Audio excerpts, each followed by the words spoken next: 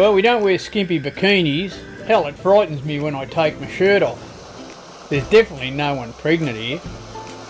This is motor sailing for old dudes. We do live on a boat and we do cruise extensively along the Australian coast. Join us and visit some great destinations. Learn how to look after a boat and live off grid. It might even get you enthused to do the same thing.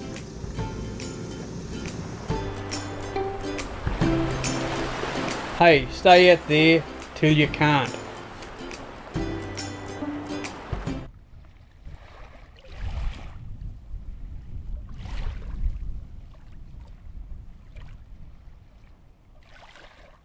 We had a great night at Prudhoe Island and had a couple of visitors the next morning.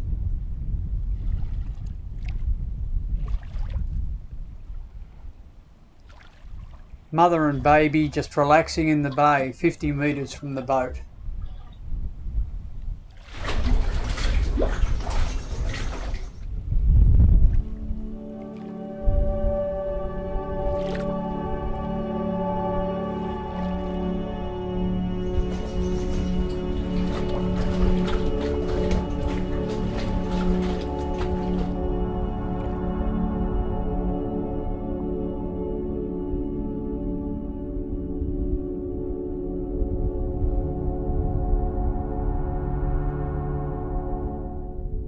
We had a great night here and want to spend another one, but we have to leave early in the morning and get through all of these ships. It's been really good. A little bit of swell got in this afternoon, but not really enough to worry us, and the wind's dropped off again now, and I think we're going to have a pleasant night. The wind's going round to the southeast tomorrow, and I think that's going to compromise this anchorage, so we're pretty well prepared to get up quite early. I'd say we'd be gone by 7. And that's if the wind doesn't chase us out before then, but we're ready to go anyway, so whenever we start to feel a bit of roll in here, we'll leave. Otherwise we'll wait till daybreak and get on it then. But it's been a pleasant stop here. It's been a great little spot. Had whales this morning right behind the boat. Fantastic. And it's a shame there's not a little beach in here. The beach is just all rocks.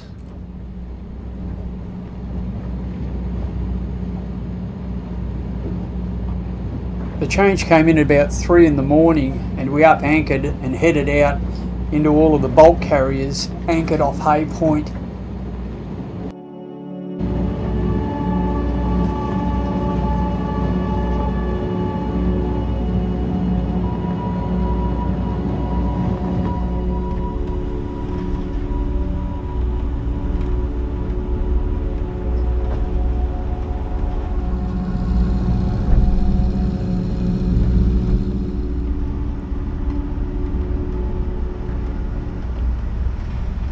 Gone round to the south a bit and it's getting a little bit uncomfortable at Prudhoe.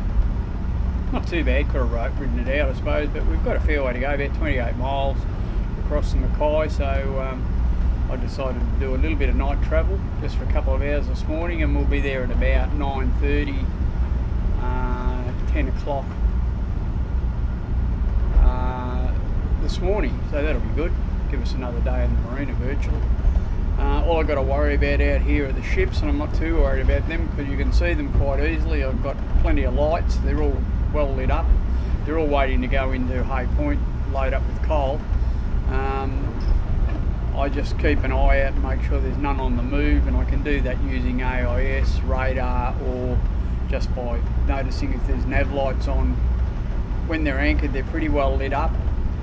When they're moving, they usually turn all their deck lights off, and you'll see navigation lights. So AIS is a great help with seeing if anything's on the move. You'll see them moving quite easily.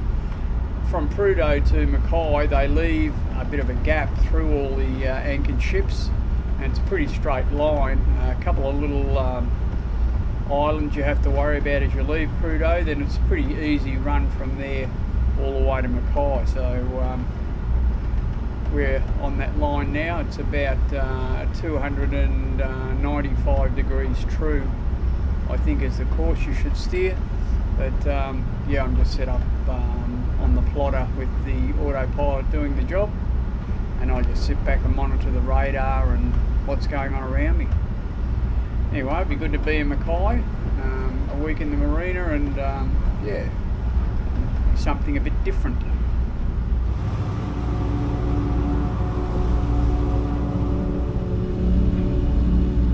This is where AIS is good. You can see one ship there on the move. He's doing 9 knots, so he's going to head up here to the shipping channel. I'll probably let him pass in front of me. And I've got another ship right on the bows that I've got to just get around.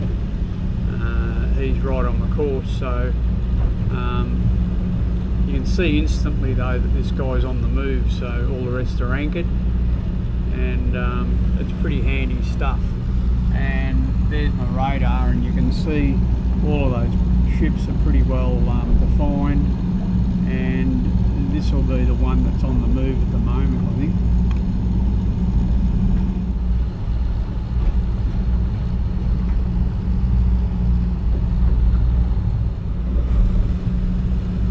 The AIS gave me the ship's name, so I called him on the VHF, and he told me to just maintain my course and he would go around the front of me.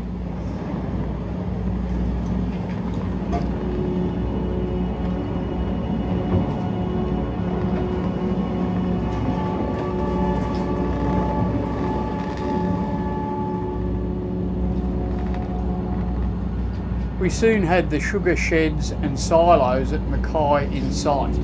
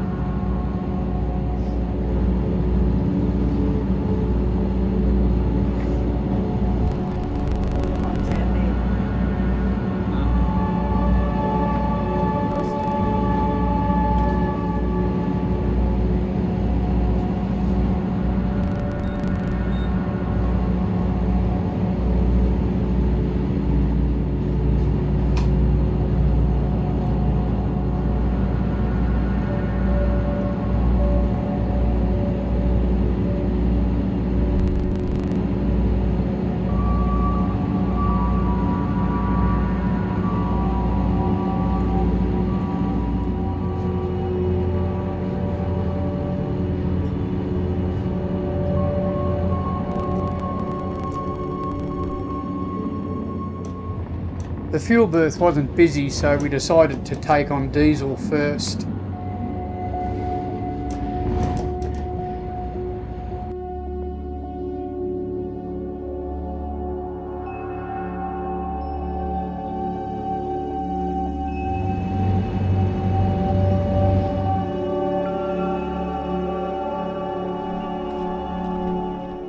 We're in Mackay Marina for a week. We get a bit of shopping done, wash the boat, do a few other things, and then we'll have enough supplies on board to get out to it Sundays for a month, we're hoping. Easily, I think.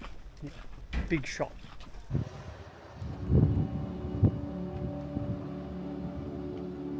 The clouds, backlit by the moon, made for an interesting sky on our first night.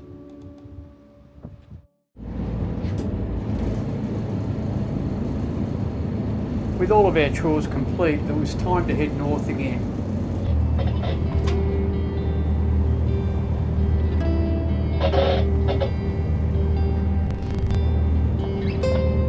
That was Steve. Sorry? That was Steve going out. Was it? Yeah. Just then? Just then.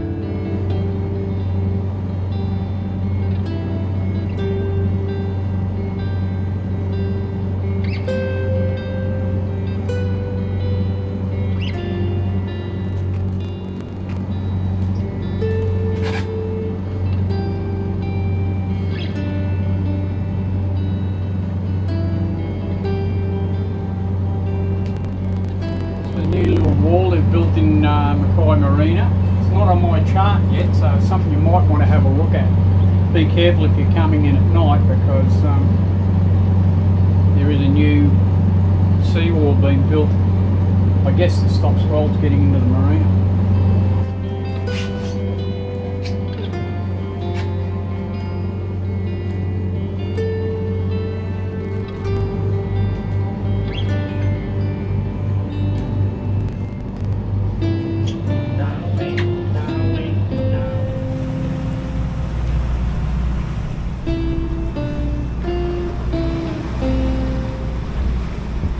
be out of the marina after a week, but it looks like there's a bit of crook weather still around and a fair bit of rain.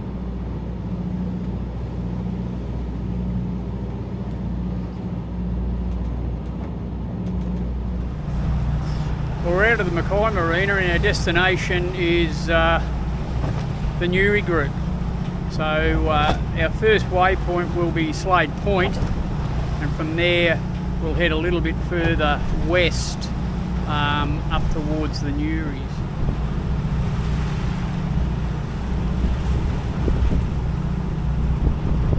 We've altered course slightly to the west, and our next, once we're around Cape Hillsborough, we've only got about 11 nautical mile to run from here.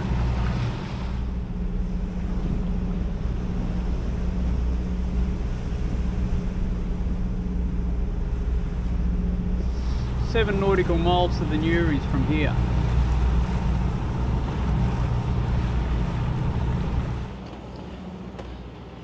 So what do you think, Mon? Good trip? Yeah, very good trip. I didn't realise we're early. It's been pretty pleasant, hasn't it? Sort of a bit of a wet start, but the sun's out now and it makes a lot of difference when there's a bit of sunshine out, doesn't it? It sure does. Yeah, it's a bit calmer than it was when we started out too. Yeah.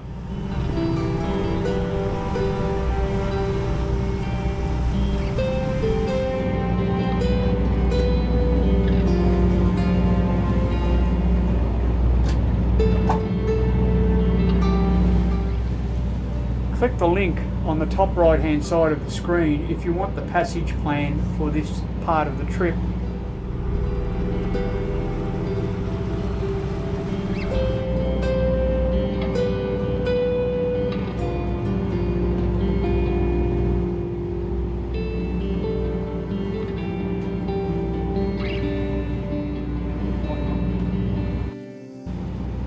We navigate in through the outlying islands and anchor behind Outer Newry.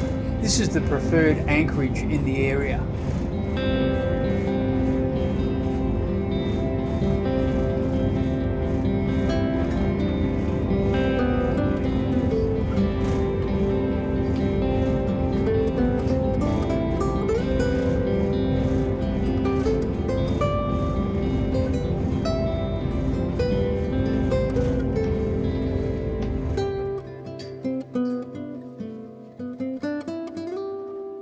Good spot out of the wind here and no swell.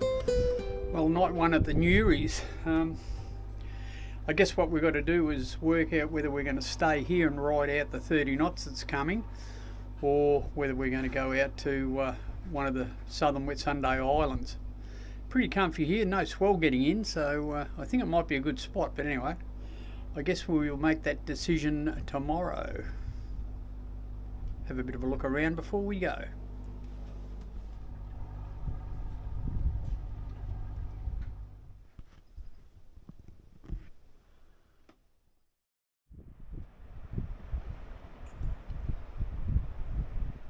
Well, it was either staying here or going out to Thomas, and I just noticed that all the boats on AIS have left Thomas, so I think that'd be pretty rolly there in this sort of wind. But here at the Newrys, this anchorage behind Outer Newry is just really good. We're not even really noticing the wind, and yeah, it's pretty good with a bit of sun out too. Making Mon? Chocolate chip biggies. You're joking, they can't be keto friendly. They certainly are. You're kidding. They certainly are.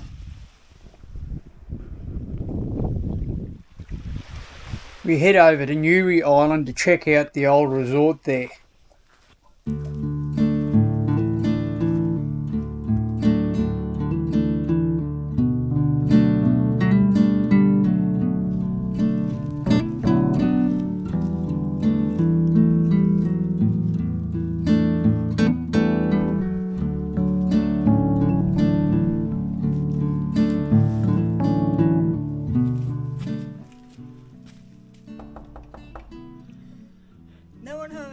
Well, the Newrys were named in 1879 by Royal Navy Staff Commander E.P. Bedwell. He was undertaking coastal surveys. From 1930 to 34, Daniel Dewar grew coconuts and pineapples at Sunset Beach. He also had a licensed dugong fishery selling oil for medical purposes. Parts of the island became National Park in 1938, and a succession of leaseholds operated Newry Island Resort from 1934 till 2001. The leasees were Fred Worcester, Colin and Ruth Brady and Wilhelm Litz. The Worcesters were here from 1935 to 56. They built the guest huts and had Annette Kellerman, swimming star and performer of the early 1900s, staying here. Then in 1964 to 1977, Colin and Ruth Brady expanded the resort during their tenure. Along with son Stephen, they built the Beachcombers Bar, Brady's Cabins and a rock groin. Brady's also built an ingenious rail slipway system allowing visitors easy access to the resort at any tide. William Litz operated the resort from 1978 to 2001, after which the whole island reverted back to National Park. It's now maintained by the Parks and Wildlife Services with a bit of help from the Newry Island community-based volunteer group. A bit of history of Newry Island. Take a little bit of care where you're anchoring here, because it does come up out of very deep water to quite shoaly stuff in no time flat, so give yourself a little bit of margin off the beach. I think I'm probably just even a little bit too close where I am here. Night 2 at the Newrys. The wind's dropped out a bit. I think the weather's clearing for tomorrow, we hope. And we're settling in to watch a bit of a video.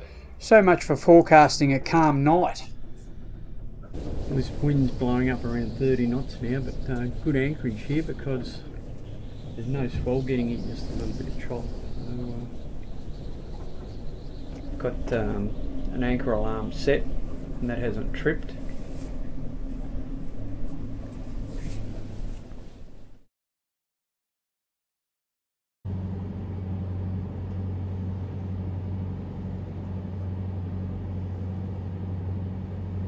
After some wild weather, we get a chance to go ashore on Outer Newry and take a look at the island.